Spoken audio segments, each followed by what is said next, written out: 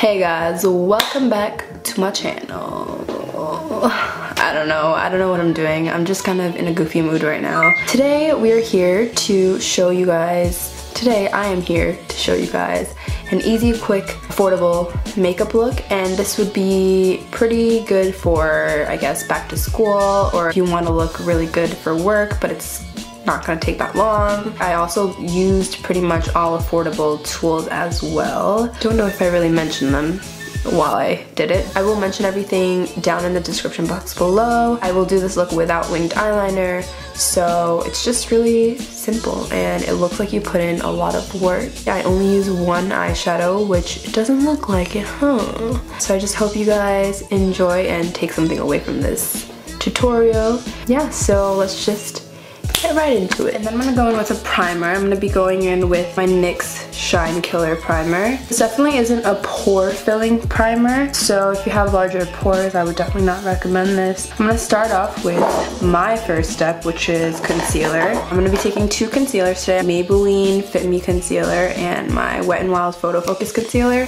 I'm gonna take the Fit Me first, and I'm gonna take the Wet n Wild, mix it in,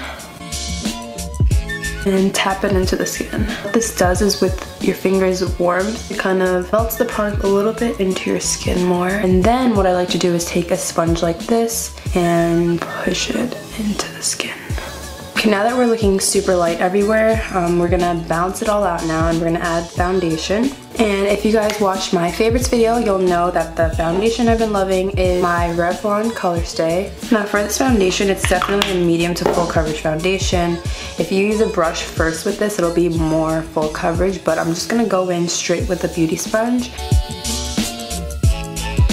So from here though, I'm looking a little bit shiny, so I'm gonna set my face. And what I'm gonna use today is my e.l.f. translucent powder. I'm just gonna really focus the powder where it's needed. Actually, it's needed all over my face, but I'm gonna really focus it first with a smaller brush.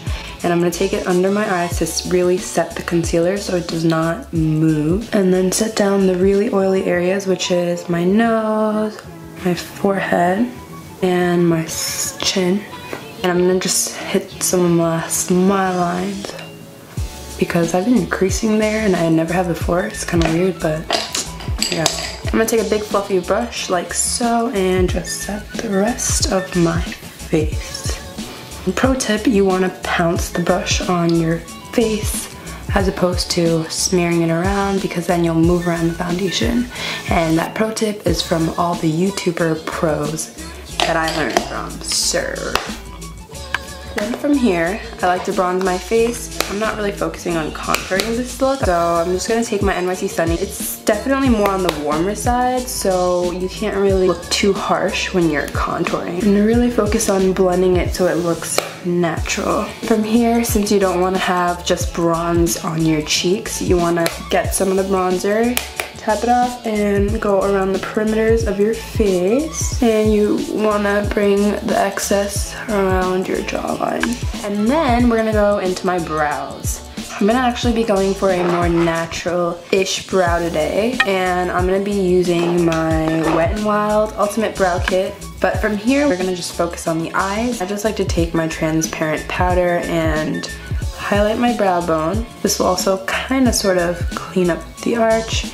And I'm gonna just bring this powder all the way down to my lid so that we can set that concealer from earlier.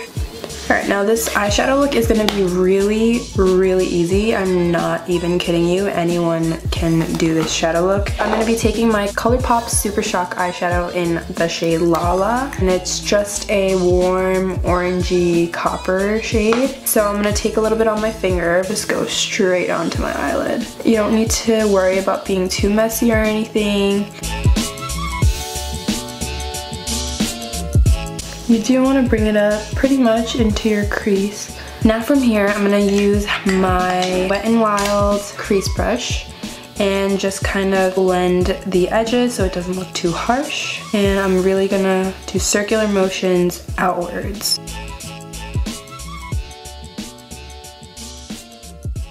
As you can see, this looks way more blended and this looks harsh. And if one side is obviously looking a little bit more pigmented and elongated, you can always go back and add more Now you can use any of these ColourPop Super Shock shadows to do this look because these shadows are very creamy and then they're very easy to blend out. So I would suggest using a ColourPop shadow. And what's nice about these metallic shadows is that they blend out and it looks like I used 2 eyeshadow colors. And if it's still looking a little bit harsh out here, I like to take a bigger brush like this, which is my e.l.f. concealer brush, and really blend out the edges using the same circular motions. That is pretty much it for the eyeshadow look. And I'm just gonna wing out my liner.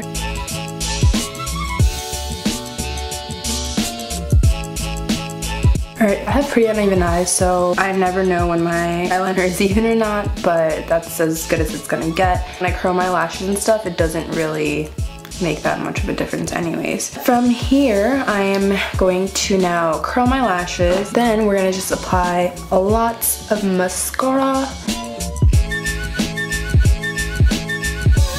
I actually kind of, before I move on, I like to go back and add eyeliner because my eyelash curler removes my eyeliner. And I'm gonna take this Rimmel London waterproof kohl pencil and tightline. This is gonna make my lashes look more full. And then we're gonna use mascara to really show your lashes. And I'm gonna be taking the L'Oreal Voluminous Lash Paradise.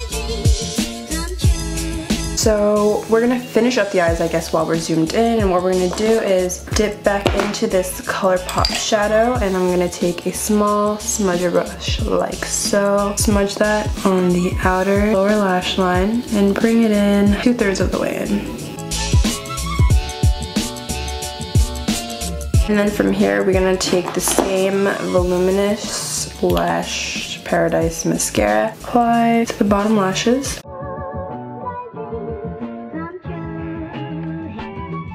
So as you can see, it's looking like we put a pretty good amount of effort into our face right now. Now I'm gonna be taking my Wet n Wild blush and put that on the apples of my cheeks. For the highlight for this look, I'm gonna be taking my Wet n Wild MegaGlo highlighting powder. It looks something like that. You can bring this highlight down more onto the cheeks because it is a little bit more pigmented. A little bit on my cupid's bow. And for me, there's no need to go down my nose because I'm oily. I almost forgot. I like to take my highlighter and highlight the inner corners of my eye. And that is it for the looks. So now I'm just gonna set my face before we move on to the lips. Alright, so now while the rest of the face is, you know, just drying, I'm going to finish off the look and I'm going to add lip liner. And then I'm gonna apply my NYX Lip Lingerie in Ruffle Trim. Alright guys, so that is it for the video. I hope you guys enjoyed this super quick and easy orange copper eyeshadow tutorial. I really hope that some of this or some of what I did today helped somebody out there. And I don't know. Thumbs up for it being easy. Don't forget to subscribe for more videos. Definitely comment down below what you would like to see next. I love you guys so much and I will see you in my next one.